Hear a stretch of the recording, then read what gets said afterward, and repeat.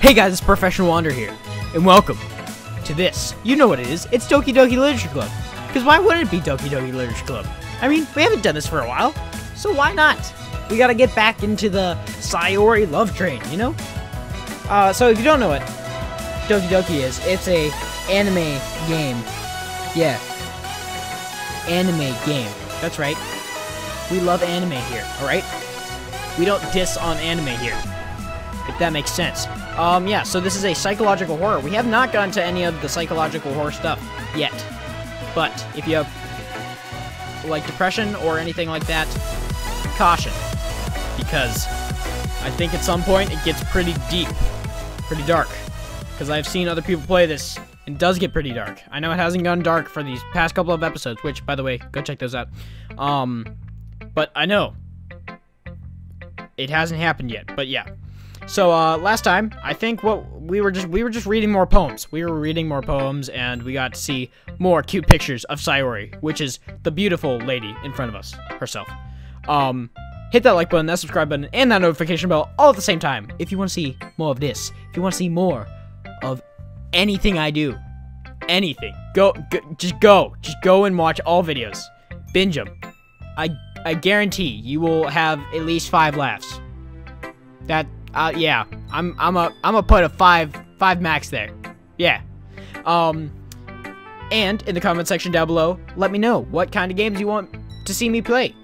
Genres, horror, like this, or anything like that. And I am also going to let you know that I probably will not be playing Evil Within and 2 anymore, because it's just not a lot of people watch it, and I'm not enjoying it as much as some of the other games, such as Doki Doki.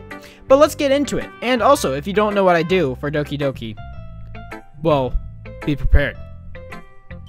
Alright, here we go. Here we go, guys. You ready? I think you're ready.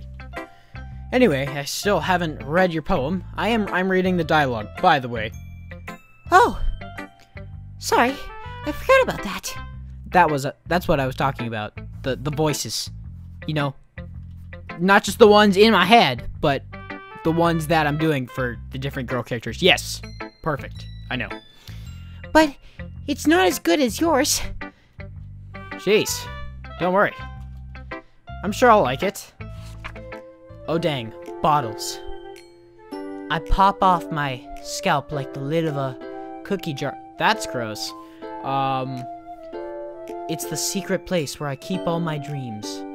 Little balls of sunshine all rubbing together like a bundle of kittens. Oh, I should probably be reading this in her voice. I reach inside with my thumb and forefinger and pluck one out. It's warm and tingly. But there's no time to waste. I put it in a bottle to keep it safe. And I put the bottle... Where'd it go? I put the bottle on my shelf with all of the other bottles. Happy thoughts, happy thoughts, happy thoughts in a bottle, all in a row. My collection makes me lots of friends. Each bottle is starlight to make amends. Sometimes my friends feel a certain way. Down comes a bottle to save the day. Night after night, more dreams, friend after friend, more bottles. Deeper and deeper my fingers go, like exploring a dark cave, discovering the secrets hiding in the nooks and crannies, digging and digging, scraping and scraping. I blow the dust off my bottle caps. It doesn't feel like time elapsed. My empty shelf could use some more. My friends look through my locked front door. She is really good at rhyming. Finally, all done. I open up and in come my friends.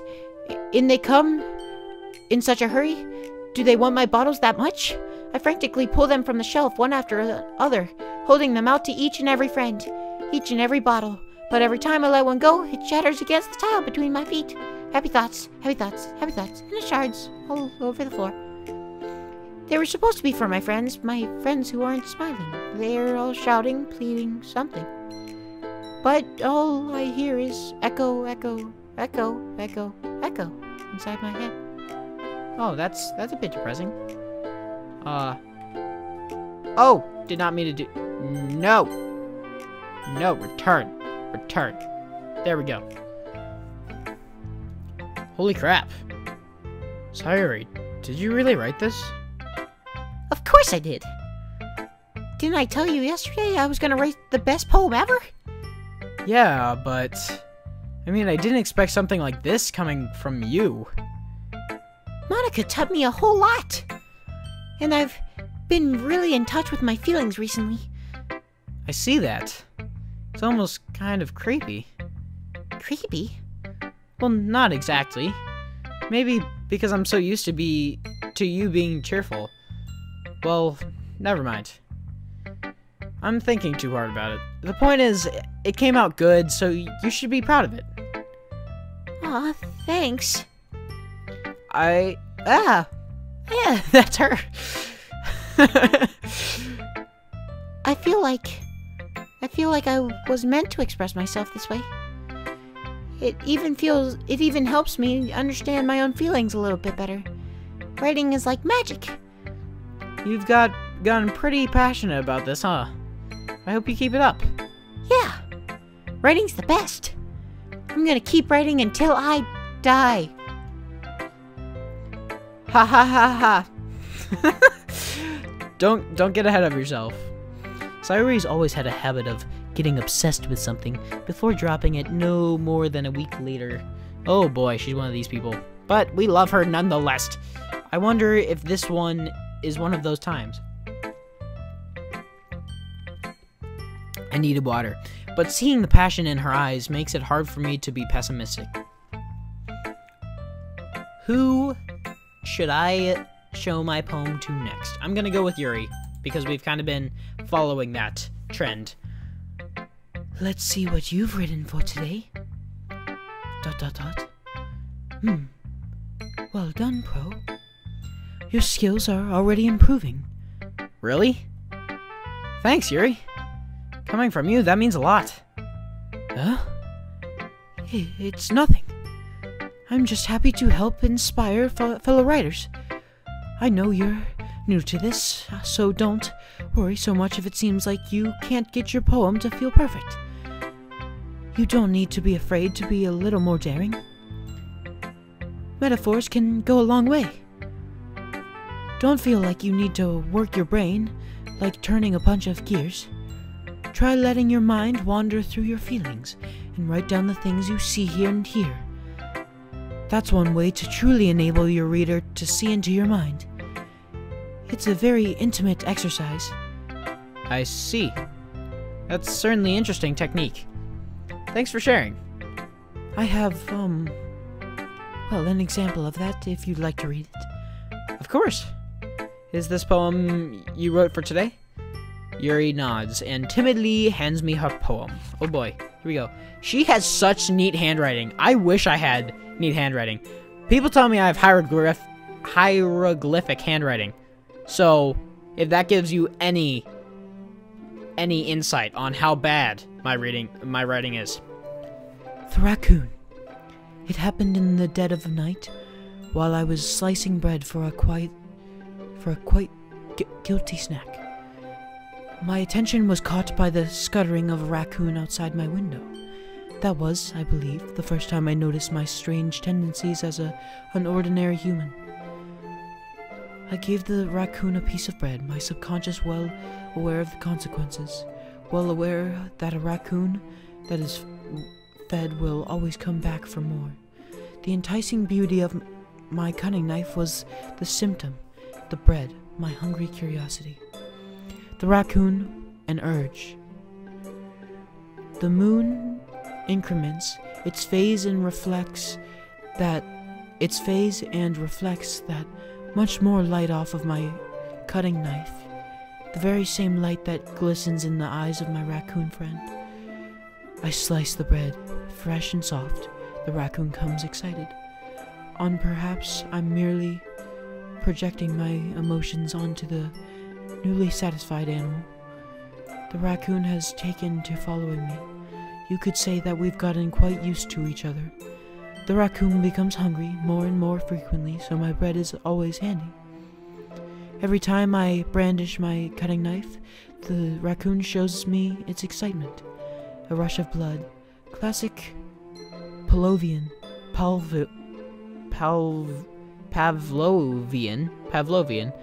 condition. I slice the bread, and I feed myself again. That was interesting. I have a feeling that has to deal with cutting yourself, but I'm reading into it maybe too much, but you know. That was a little more daring. I was a little more daring with this one than yesterday's.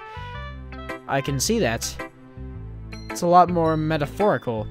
I don't know if it's my fault, but I can't begin to imagine what this poem is about. Is that foreshadowing? Is it my fault? Is it somehow my fault that she went deeper?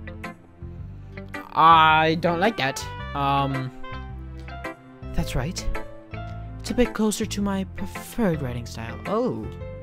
Using the poems as a canvas to express vivid imagery and conveying emotions through them.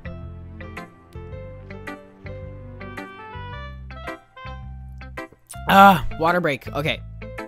You know, I just want to express how hard it is to do all these different voices. That's why I need the water breaks, because my throat gets dry. My voice gets dry. It needs water. Alright, let's keep going. ADHD offline. Yeah, if I take it at face value, then I can't even figure out what it's supposed to mean. Well, I think it's something that different people can relate to in their own way. I wanted to express the way it feels for me to indulge in my more unusual hobbies. Oh, okay. Don't really know how that affects. It's those sort of things I'm usually forced to keep to myself, so I sometimes enjoy writing about them. Why do you keep them to yourself?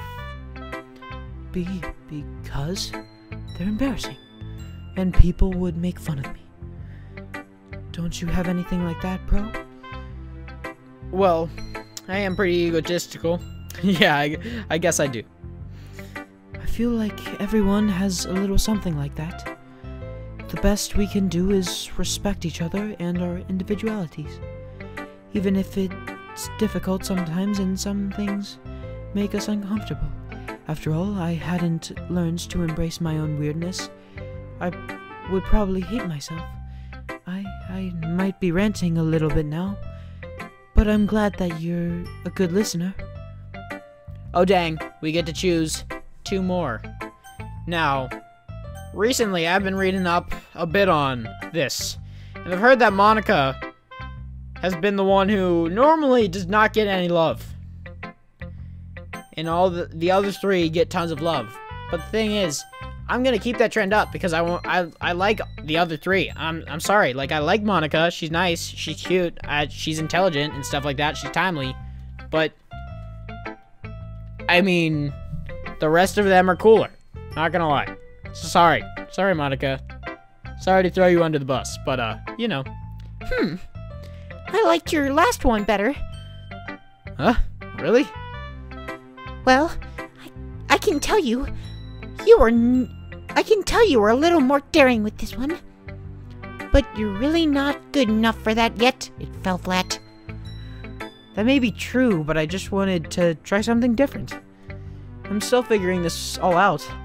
I mean, I always like poems that aren't trying too hard. I hate when people try to sound fancy or add more meaning just by using annoying or complicated language. Just make it simple, cute, and to the point. Yuri's head over heels for all this cryptic nonsense. But I see right through that BS. Ha! Making your reader look so hard for all of this deep meaning is just an excuse to have no meaning at all. I guess that's one way to look at it. Well, everyone has their own opinion. But my opinion is the best opinion. I'm sure you figured that out already. Anyway, here's my poem. Maybe you'll learn something. Amy likes spiders. Amy likes spiders. You know what I heard about Amy? Amy likes spiders. Icky, wriggly, hairy, ugly spiders. That's why I'm not friends with her. Amy has a cute singing voice. I heard her singing my favorite love song. Every time she sang the chorus, my heart would pound to the rhythm of the words. But she likes spiders. That's why I'm not friends with her. One time, I hurt my leg really bad. Amy helped me up and took me to the nurse. I tried not to let her touch me. She likes spiders, so her hands are probably gross. That's why I'm not friends with her. If you didn't notice, she says, that's why I'm not friends with her, at the end of every, poem verse, which is actually a commonly used thing, if you didn't know that. Amy has a lot of friends. I always see her talking to people. She probably talks about spiders. What if her friends start to like spiders too? That's why I'm not friends with her. It doesn't matter if she has other hobbies. It doesn't matter if she keeps it private. It doesn't matter if it doesn't hurt anyone. It's gross. She's gross. The world's better off without spider lovers. And I'm gonna tell everyone. I love doing her voice. I don't know why. I just really like doing her voice. Not bad, right? It's quite a bit longer than yesterday's. Yesterday's was way too short. I was just warming up. I hope you didn't think that was the best I could do. No, of course not. Anyway, the message is pretty straightforward in this poem. I doubt I have to explain it. Sometimes you can explain complicated issues with much simpler analogies, and it helps people realize how stupid they're being. Oh my god. I love Natsuki. Natsuki's so funny. Okay. Like anyone would agree with that subject of this poem is an ignorant jerk. Do you know people like that? Of course. It's about how everyone thinks that doesn't matter. It can be about anything. I wrote it to be easy to relate to. Everyone has some kind of weird hobby or guilty pleasure.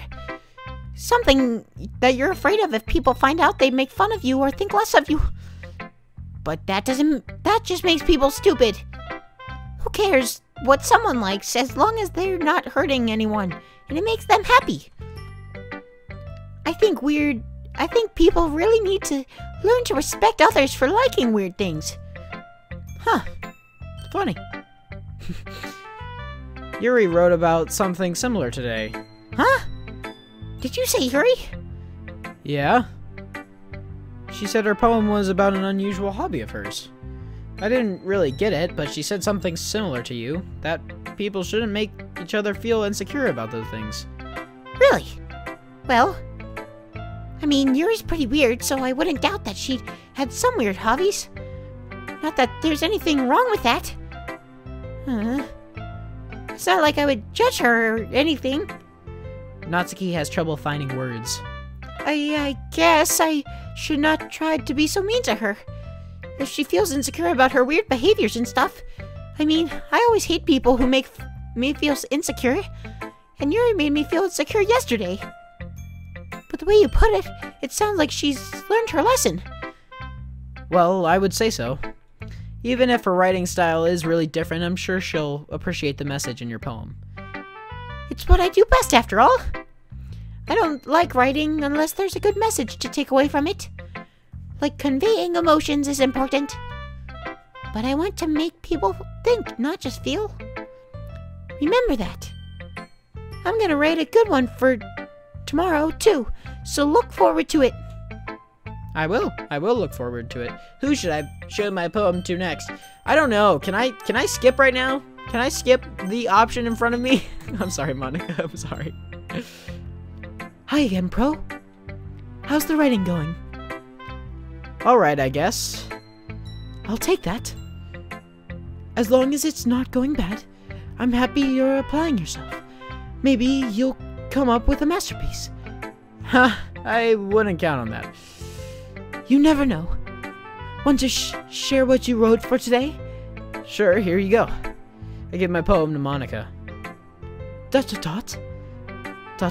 All right. It's pretty good.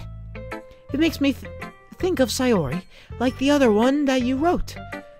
You two are like the dynamic duo. Huh, that's kind of exaggerating it. Yeah, probably. But You do spend a lot of time with her, even in this club, don't you? Then again, I don't blame you for being a little shy.